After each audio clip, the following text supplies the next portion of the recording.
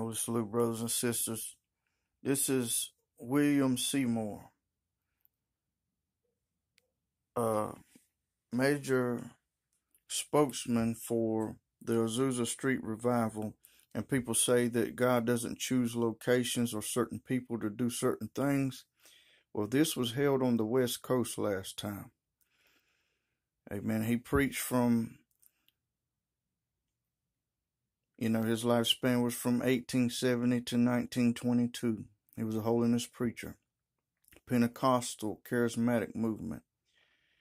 This was on the West Coast. It happened last time on the West Coast.